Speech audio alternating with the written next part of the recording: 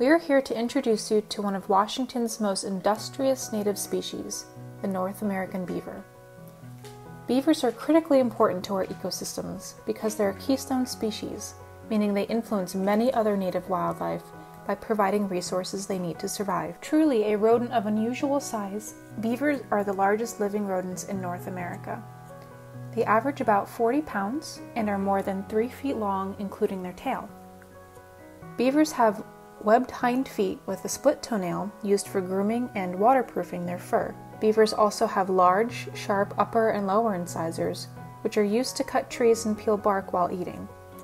The incisors grow their entire lives, but are worn down by grinding them together, tree cutting, and feeding. Their broad, flat tails are covered with leathery scales and sparse, coarse hairs. Beavers eat the leaves, inner bark, and twigs of aspen, one of their favorite foods, but also alder, birch, cottonwood, willow, and other deciduous trees. And beavers may eat coniferous trees, such as fir and pine, but more often, beavers will girdle and kill these trees to encourage the growth of preferred food plants or use them as dam building material. Beavers also cache or safely store food in several ways. Most widely known caches are known as rafts or caps. As they float and pile on food, it sinks just below the water surface level. The top of the raft ices over winter, keeping it in place so beavers can pick off from the cache underneath. Beavers are a very social species. A mated pair of beavers will live together for many years, sometimes for life.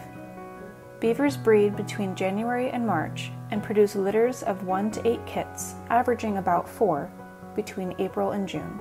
The colony is usually made up of a breeding pair, the kits of the year, and the kits from the previous year or 2 years. Beavers prefer riparian habitats, such as freshwater ponds, lakes, rivers, and marshes. Typically, they're found where the water's deep and the food is plentiful. Sometimes you can find them in urban environments too.